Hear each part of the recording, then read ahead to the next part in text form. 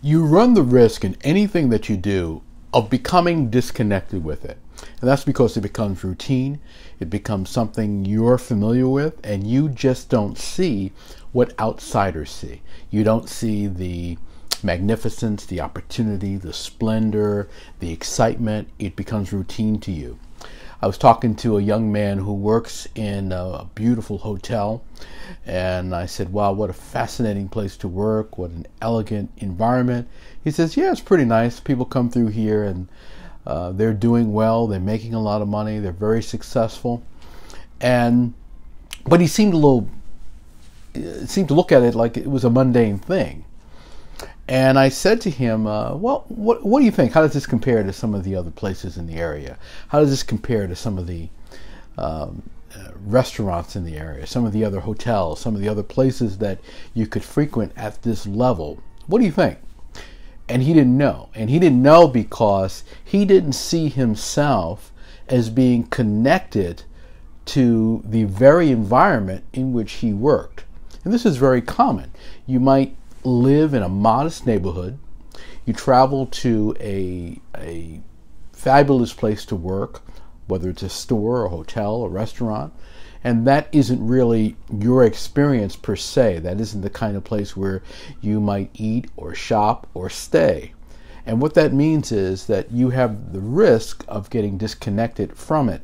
You can feel like this is just a job. This is just something I go to, that this is for them.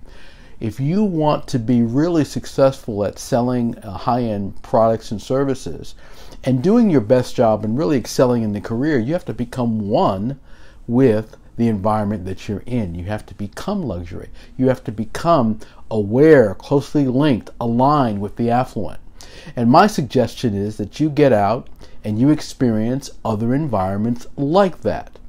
You know, people who are in the music business, perhaps a singer of some kind, they go out and experience other performers. They want to see how that person performs, how they work a crowd, what kind of set they choose, and so forth. You have to do the same thing if you're in luxury.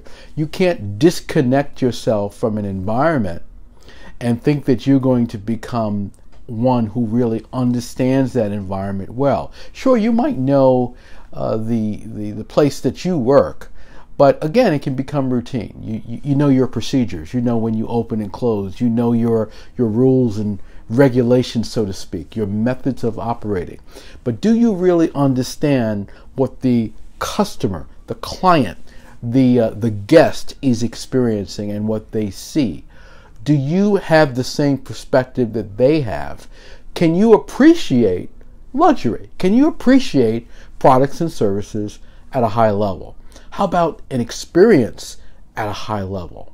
How about attention at a high level? These are all things that you have to get out and experience, and you have to make sure that you are aware of. Read books about high-end products and services. Go to places that are high-end yourself. Look at how others are doing it, how others are shaping the experiences for their clients. And I guarantee you, if you do that, you will do a much better job of selling your products and services, of representing your brand. And you will even have ideas about how we can do it better. And most important, when you encounter the client, the guest, the customer, whoever is experiencing what it is that you offer, they will pick up from you that you are not someone who is not connected to the environment, but you're one of them. You're really connected to this world, and they will have confidence in what you suggest. They will have confidence in the service that you can provide, and you will not you'll not slip a beat. You'll not skip a beat in the process. So stay aligned with the environment in which you are supposed to represent the best. Make sure you are the best if this is an environment that you're committed to and you're really serious about. If you like this tip, give me a thumbs up. Let me know you liked it. Share it with someone in your network. Make sure you subscribe to my channel because I always have some great tips for you. There's a lot more coming. I'll see you next time.